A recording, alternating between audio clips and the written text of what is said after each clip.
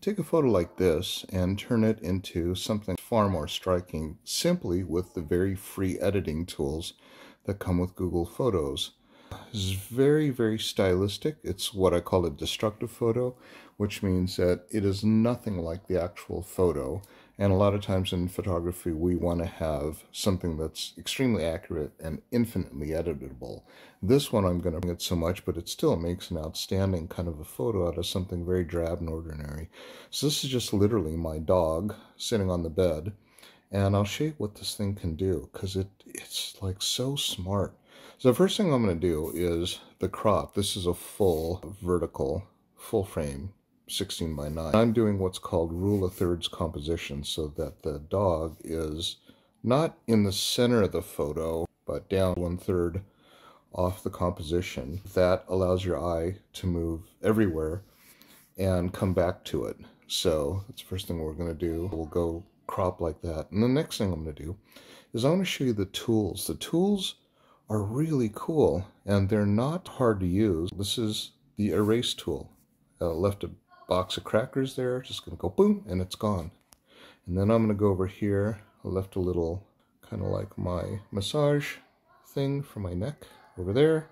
And now I have those two things gone. Now what I'm going to do is say done here, and then I'm going to adjust, because the one thing here is the dog, the face is completely black, and I know she's got some really cool shadow detail in there. High definition range, HDR, is what it stands for, HDR effect. It's not actually high definition, because typically in high definition we want to shoot in RAW, and then we can picture up all the disappeared mid-range tones. Now it looks like there's nothing but black here, right? But what's interesting about these phones is that I can recover the shadows. Watch this. And there comes her fur again. See that? So now this is more accurately what the doggy looks like. And then I'll just say done. Now typically when I make an adjustment, I don't like to go over 20% because it makes it just too far from real. We're making it kind of like animated cartoon with the shadows. Now we'll go back to the tools. Let's do something fun. We're gonna do what they call blur. It imitates shooting with a wide open aperture or narrow depth of field.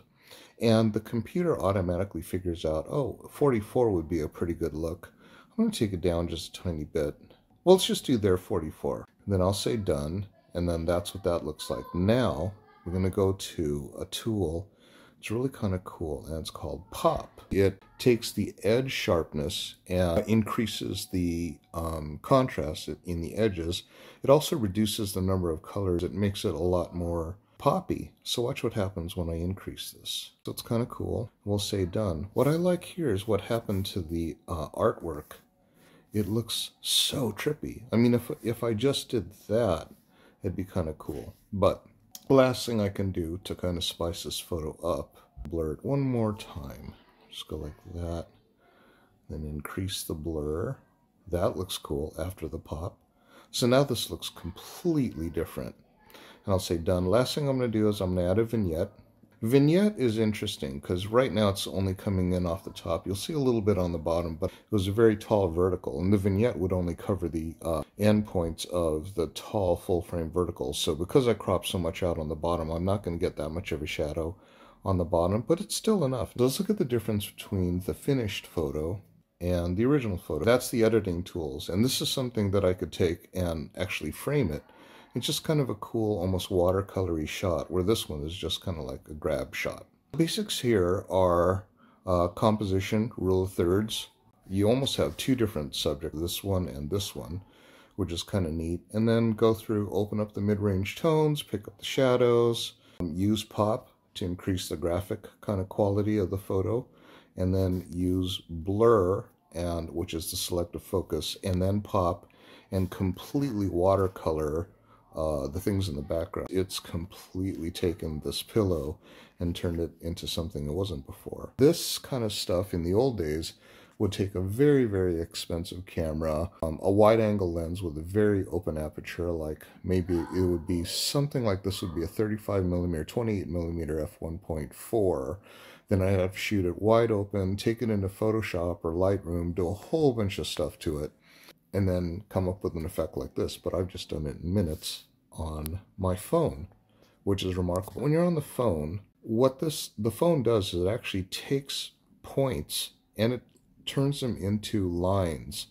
And the reason why that's important is because I can expand this. I can make this a very, very large image, and it won't look granular, because what happens in all of these synthetic things that the computer does is it takes what is dots and kind of like vectorizes them and turns them into photos, and turns them into lines, a lot like PostScript did, which you would basically take dots and turn them into lines. There you have it. So that's the F before and the after. Very rewarding, very fun, very consuming.